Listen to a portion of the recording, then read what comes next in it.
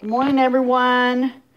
I wanted a piece of cheese toast this morning for breakfast, and I saw online where you can turn your toaster on its side and make a piece of cheese toast. I'm going to test that theory. I don't have a toaster oven in the kitchen. I did not want to heat up my oven just to eat one piece of cheese toast. So we're going to test this theory and see if it works. I'm going to have to,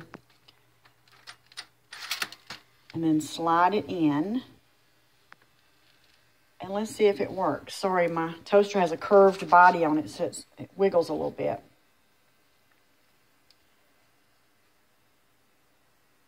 Let's just hope the cheese doesn't get stuck in the toaster.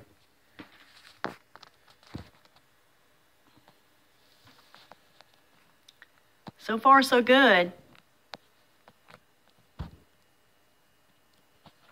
You see my reflection in the toaster.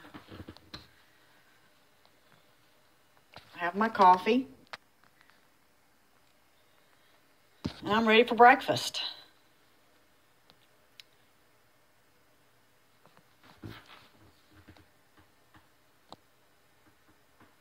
Doesn't smell like cheese is burning or anything like that. So I'm going to pause it and then I'll be right back with you.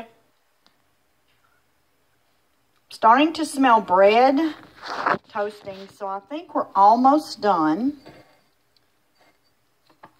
Let's see how it looks.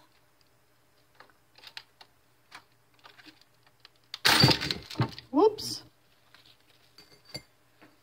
Look, I have a piece of cheese toast. It toasted it. My cheese is soft and melty.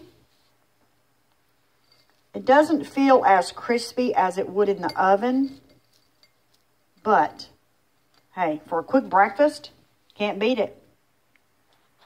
See you later. Bye.